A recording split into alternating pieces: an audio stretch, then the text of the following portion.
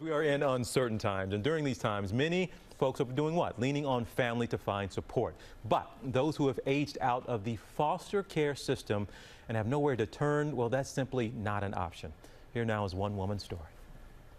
My name is Jeanette Rivera. I'm 22 years old and I'm from Harlem, New York. When I was 3 months old, my mom died from AIDS and my dad died from a drug overdose. So I went into foster care and I was from foster care from 14 to 21 years old. I was in a lot of foster homes and group homes and bouncing from place to place. There's times where you have disagreements, misunderstandings with some of the foster parents, and you have to sleep on the train, you have to sleep in the park, you have to try to bathe in the hospital, try to find any place for shelter. I found out I was pregnant when I was 17 years old. I remember telling my foster mother and she kicked me out. I was homeless and pregnant. I didn't know where to go. I want everybody to understand the struggles that us youth face being in the system. Our children deserve a better system. They deserve better support systems. They deserve better guidance so that they can be better people in this world, so that they can have a better shot at having an amazing future. And we are joined now by Jeanette Rivera and board member of CASA, Sherelle Starr. Thank you both for being with us. Jeanette, I want to start with you. This pandemic seems to make just about every problem we have a little worse. It exacerbates issues. And one thing you talked about is that there is a lack of support for children aging out of the foster care system. How is the pandemic actually making that worse?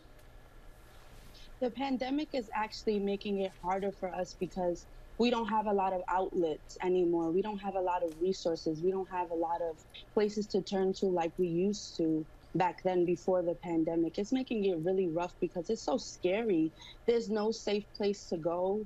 Like, we're all terrified, especially as a parent. I'm scared for my kids, for my own safety. It's a lot. It's very nerve-wracking at this time. And Sherelle, tell me a little bit about the work that CASA is doing in supporting these young people, but also how your experience, your own personal experience, is now informing the work that you do.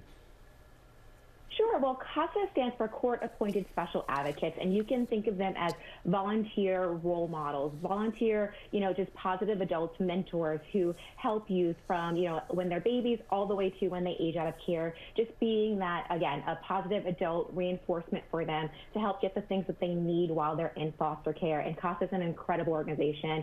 And me, myself, I spent, a number of my childhood years in foster care, bouncing around from home to home. I was in 6 different schools in 6 different years.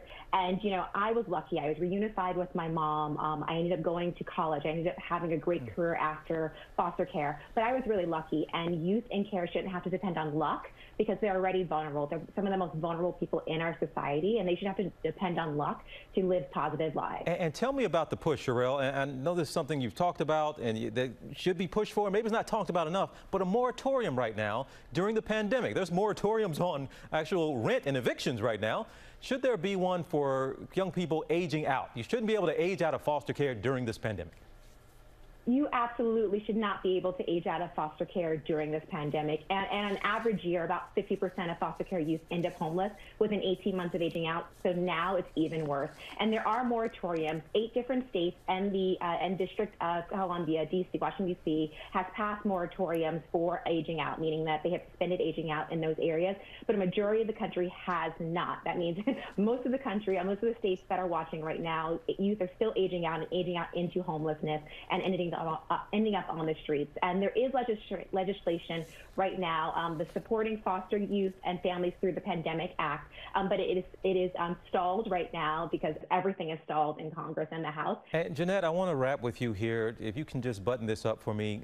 The idea sometimes, unfortunately, that foster kids, there's this idea, unfortunately, people have sometimes that there's some kind of, it's their fault they're in the position they're in, or there's some kind of problem child of some kind.